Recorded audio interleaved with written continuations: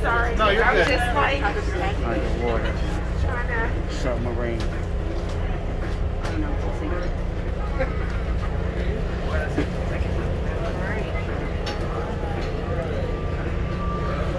Only thing will be there's something SpongeBob. I'm sure will.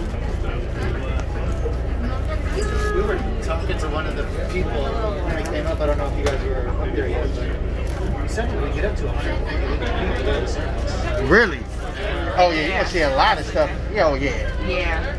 We're never going to hit 100 because the bottom of the sub is never going to be on top of the surface, right? So 10 feet, that's right at the top of the ocean. We're looking for about 15 feet. It's actually the toughest part of our captain's job is initially getting the submarine to want to go down. The submarine is built to be positively buoyant. So it's just a fancy word. It just means it naturally wants to float up top. And that's why he's struggling to fight against that positive buoyancy. So if you guys are nervous, don't be nervous at all. The submarine has that safety mechanism built into it. So if we're ever stuck at like 100 feet and we lost power, battery operated submarine, if we're ever to shut down and lose control, like due to any short circuiting, this submarine, all he has to do is flip a couple of switches and that'll send in all this high pressure air and we'll just flop up to the surface in a couple of seconds. Really, really awesome. But that's why it's so tough. You have to He's making sure that we're not seesawing all the way down to the bottom, taking into consideration even the weight of the passengers, right? So we know how many passengers are on board, and he just takes that into consideration as he ballasts us out. So I did have a big breakfast, so when we slammed down to the ocean floor, that's my bad. I'm sorry. I love toiling the boy, I tell you. Oh yeah. But we're making it down to 30 feet. We're going to hit about 45 feet. That's going to be our drop zone. And that's just going to fluctuate throughout the tour. So keep your eyes on this step page. We have one on the port side where my head is. And if I ever cover it with my big Hawaiian head, you can turn around. We have one on the starboard side next to our co-pilot Tiffany back there. But I can already see hints of the ocean floor. We got some coral debris. It's kind of like a coral graveyard. But we're not actually going to be near any fish. We may see a couple of fish stragglers here and there. But fish, if you guys watch Finding Nemo, you know how the dad always tells them to stay in the coral reefs. That's where you're going to hide from predators. That's true. Fish don't like to swim in the open ocean. They need these structures to hide in. So right now, we're not going to see too many reef fish. We might see some here and there. But Oahu, we don't have a lot of natural reefs. That's why Atlantis had to sink some down here in order to boost our marine life. So that's the first thing we're going to go see right now. We're heading over to our very first artificial man-made reef. And that's where the party really starts. So a couple of tips and tricks as we make our way there. First, but don't worry, equal viewing tour. You guys are going to see it on both sides. So starboard side, port side, doesn't matter. We're heading over to our very first structure. These are called the Hawaiian Pyramids. Wow, look at that.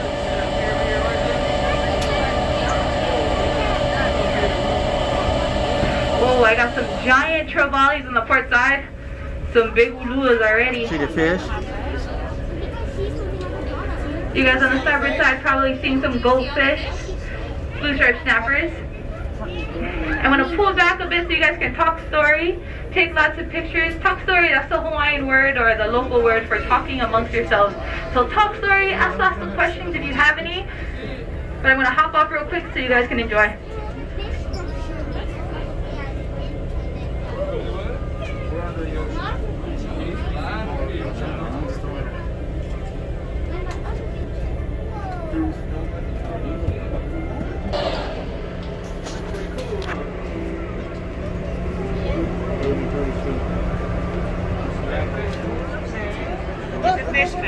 Where? Oh, that's cool. Yeah, so these, you guys might be wondering, what are these things? We're passing by the Hawaiian Pyramids. We don't know. They were put down here by ancient aliens in 1989. Ooh, spooky. I'm just kidding. So that was our very first installation ever. We put them down here in 1989. We worked with the University of Manoa, their marine biology program. It was their design. And like I was saying earlier, Oahu, we're not like our sister islands. So that with all those ridges going, you can imagine all of our fish See this right coming along up to with your it. right? So in an effort to reboost and give Mother Nature a boost. We sunk these down here. So you guys on the port side, this is our second installation. It's a lot bigger, and these structures are just going to continue to get bigger and bigger, more unique. But you guys port side are seeing at first, these are called the Japanese reefs. They look like maybe wine racks, or like someone said the shack from Krabby Patty from SpongeBob. I don't see that, but someone said that. These are made of spun fiberglass. We got these from Osaka, Japan. We got a lot of sleek unicorn fish here in these structures.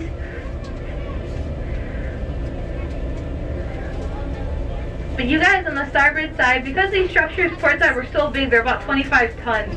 We weren't able to put them, align them on both sides of the submarine and do it pass down the middle. We had to just drop them in a row. So we're going to do a U-turn. U-turns are legal here underwater. So we're going to do a U-turn, and you guys on the starboard side will get to see these Japanese reefs. They're like fish condos, basically.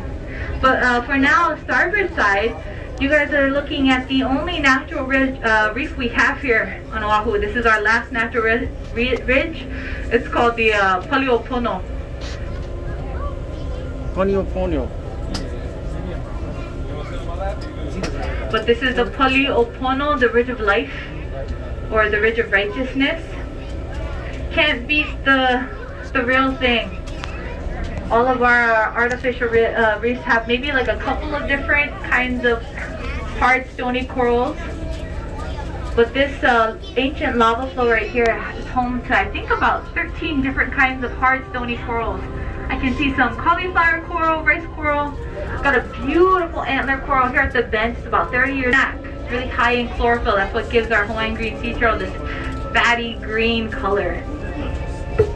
Back in the day, Hawaiian green sea turtles, or honu, were a delicacy, and that's why we started to see a huge drop in population for the honu. They were really, really common to eat for our fishermen. Before refrigeration was invented, you could keep the turtles alive by flipping them on their back, putting a wet burlap sack over them. That way that meat stays cold for a long period of time before you're ready to eat it. So it's super sad, and that's why there's land, because it was so high in lo'iia, like all of these taros, these things that we survive on our staple foods, lots of fruits and vegetables here in Waikiki. But because the mosquitoes eventually came, it just attacked all of our natives, that they convinced the Hawaiians to cover Waikiki with sand. So now all of that sand eventually got washed offshore, and it covered that hard stony substrate. That's what coral needs. Coral needs these flat substrates to attach to lock onto. So because all this sand from Waikiki just covered the floor, it just destroyed a lot of our corals. So this Paliopono is actually a really, really great example of what our artificial reefs have accomplished. So because we installed this Japanese reefs, that invited all of these reef fish to come on by. They made that area their home, and they eventually made their way over to this ridge, this mountainside. They saw all of... Make sure you guys look inside the pukas. The pukas is the Hawaiian word for holes. So look through the holes, see if you can spot any moray eel. Yo, the fish, you see them? Octopus, if you have really good eyes, you'll be able to spot the octopus. Our octopuses love to camouflage through all these corals. Oh, I got a moray eel here in that. It looks like a puka that kind of looks like Mickey Mouse's head. You'll see that moray eel, so scary. It looks like a snake. He just plays dead and waits for someone to swim past him so he can chop him. I got a sea star here on that Paliopono. That's Patrick. Here's watch SpongeBob. There he is. Oh, look at all, it's above you, man. Lots of sea cucumbers here on the Paliopono. No, where was it? They look like logs or cucumbers. Yeah, yeah. When I was a little girl, I used to take these cucumbers and shoot them at my brother, because they'll exert all that water. So I used to shoot them like a super soaker. I did not know that they were living animals, and I wasn't conscious of their feelings. But it's actually, it pains them when they shoot that. They're expelling all of their internal extremities, so it hurts them. And now every time I go past one, I just apologize. I'm so sorry. I hurt all your ancestors. We got a huge fatty sea cucumber on the floor right there on the port side. You guys on the starboard side get a better look at the Japanese reefs. A lot of our endemic species here at these Japanese reefs. Beautiful yellow tang. Some sleek unicorn. What?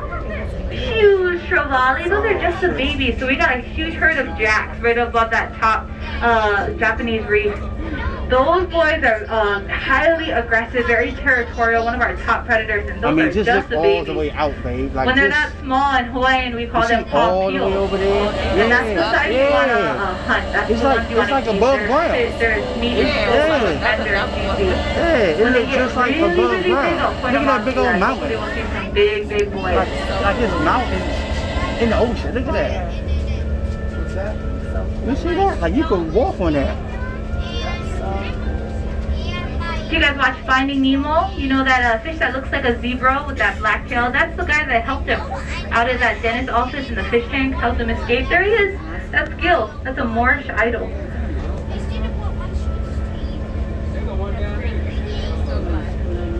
I'm looking for the eel, babe. I saw him. He was laying on. I think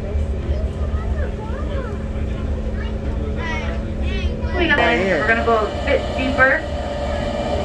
As we move offshore, the water is going to get colder, so you'll see all of this coral kind of disappear. We're going to get more sand. I got a lot of halamita algae on the port side. Oh, we're already at 102 feet. That came out of nowhere. Whoa. Our pilot is super fast. 102 feet. Take a picture of those depth gauges, guys. I think they say that less than 1/3 of 1% of the population has ever gone this deep. So take pictures, kiss your loved ones on the cheek. It'll be the deepest kiss you'll ever have. Aww, hopeless romantic. But this is sort of where the tour changes. So we stopped making these DIY projects like concrete slabs. We're like, why are we going through the trouble of making them? We can just buy structures that are already made and sink them down here. Like you can touch so starboard side, you guys get it first. This is our first set of airplane wings on the starboard side, right side, getting us nice and close to these Mitsubishi YC-11s. What do you mean? I'm just on video. Oh, shark right behind that prop. Where? That's a white-tipped reef shark. Real slender, real skinny. We got a giant trevally. Okay, this is a big, big jack hiding under the wing. And now, if this jack sees that shark, there is going to be some trouble. These jacks are territorial, aggressive, like I was saying. And if he spots them, they will chase those sharks out till the sharks just can't defend themselves. Port side, you guys will get your own set of wings. Yeah, that white-tipped reef shark, Manola Lakia, very, very skittish, solo. Only 5 feet long is their longest they ever grow. Look at this coming up to your right. Look at this, babe, coming up. Look at this on your right.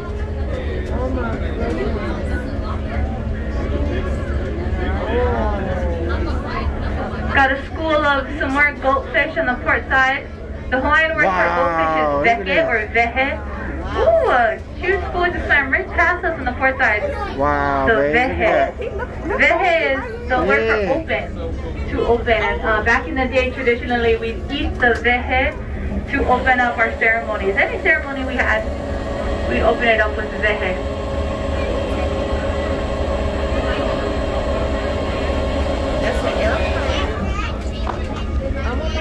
Where that big ass fish go? Hope you guys got a picture of those depth gauges. We're going to start to climb back up. So actually, when we very first installed these structures, they were complete airplanes. 2 huge airplanes, Mitsubishi YC-11, 4 feet long, 35 feet across. She is a big girl. Whoa. Look at this. Whoa, another huge jack. That's a bluefin trevally right there with that pretty blue shimmer on the dorsal. That's another good tasting fish. Wow. You see those? Wow, look at all that. I'll probably just point out all those things I like to eat here.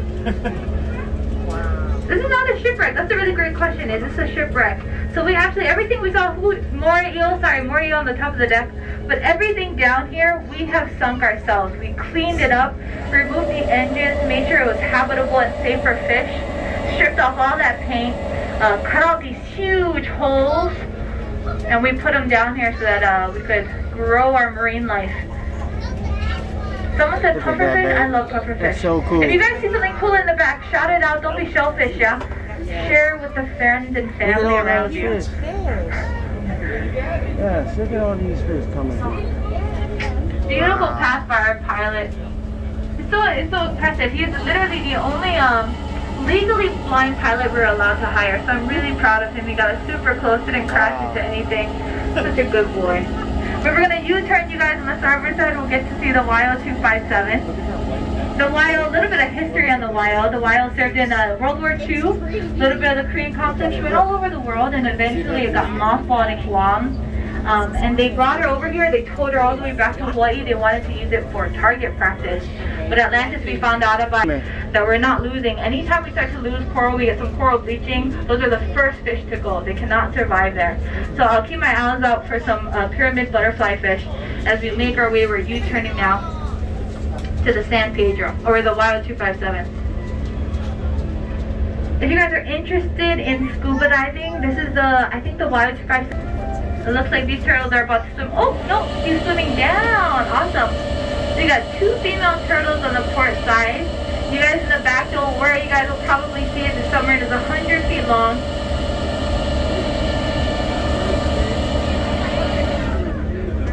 Alright, we got 2 female honus. Oh, beautiful. So beautiful. Just floating right above the San Pedro. Those are 2 girls. You see them? They're coming up right here. Nice. So awesome. 2 females, they're probably just about to dock themselves. They'll push their fins down. That lets all the reef fish around them know that they're ready to be approached. And then those reef fish will kind of clean off her shell.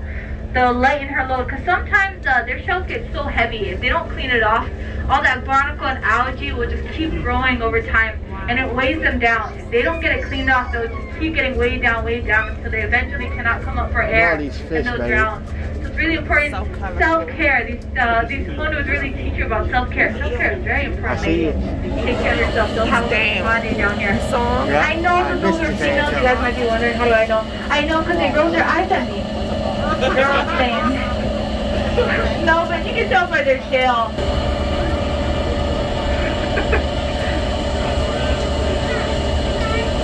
We're making our way to the San Pedro. You guys will notice it's a lot smaller, so it's just a fishing boat. The YO257 was a yard oiler, basically just gassed up like a gas station for the Navy. But this is a fishing trawler. Yes. So on the 3rd day, they had about 420 gallons of soy sauce, and they dumped that bad boy all over the fire. Finally put it out. So that's why we call it the teriyaki boat. This boat stunk, let me tell you. When they brought it back in, they brought it back to the harbor. All of that soy sauce was encrusted into the side of the ship, plus that bait. They had fishing bait that just rotted in the sun while they were just adrift in the ocean. So it smelled really, really bad. But the fish didn't care. They don't care about the aesthetic. They don't care how it looks. They are happy to live on the San Pedro. So you'll see all of these holes. You'll see how the fire affected this boat.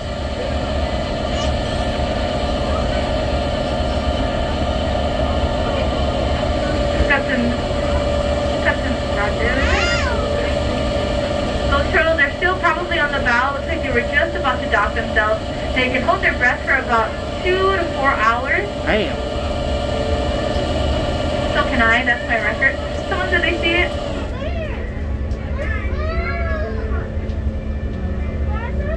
Oh, beautiful. Oh, that's a male. I'm so sorry. That is a male. That's one male, and I can't tell if you guys can see her tail. Might be 2 males. Beautiful.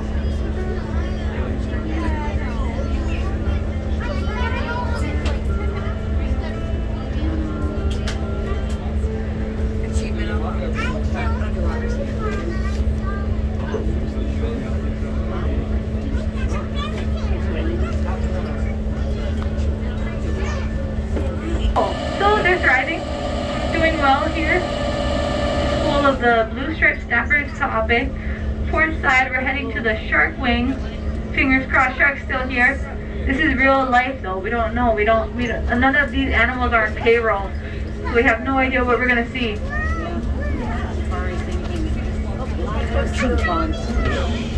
Our captain says he has eyes on the Manola Lakea, the white-tipped reef shark, under the wing, so you guys keep your eyes peeled. Oh yeah. Yeah. Oh, beautiful, huge trevally. My gosh, it's a big jack. Oh, there you go. The white-tip reef shark is hiding, lurking, hiding under the shadows. He needs to avoid those You see him down there, babe? big giant trevallies. He's right here. You see him? Yeah. Those trevallies, they're like tuna, like open ocean swimmers, very, very powerful. They're not reef fish. They don't need to hang around here in order to like live, trumpet fish. But they like to use like their poke bowls, real fast access to the grocery store. But they're so aggressive that they're powerful swimmers that they'll just keep headbutting. They'll keep knocking onto the side of that shark till the shark leaves. And just like a honey badger, I don't know if you guys know honey badger, memory of the dive site and a compass, but it also helps. We put down these navigational aids. So you guys might have seen some cement blocks here and there with some rope tied to it or some anchors. We put that down there like breadcrumbs through the forest, and we'll just follow it until we reach our surfacing zone. We have one spot that we like to dive down to, our dive site, but we have all of these different locations that we surface at safely. We have like these fish are my favorite. They have these huge eyes, cute, cute smile, man. Very dangerous, very, very poisonous, highly poisonous. Those are my favorites. All of these pufferfish, we have some trevallies coming right at us on the port side. They're not saying hi, they're trying to chase us away. They think they can take us, and they can't. But you see, this submarine is, like I was saying earlier, it's battery operated. We don't disturb the fish at all. They'll come right up to us. Sometimes they'll even follow us all the way back to our dock and just eat the algae, whatever is left on our submarine.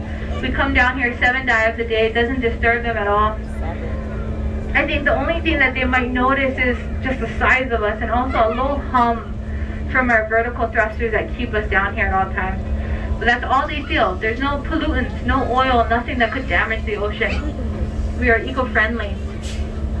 Port side, you guys see that cement pillar I was telling you guys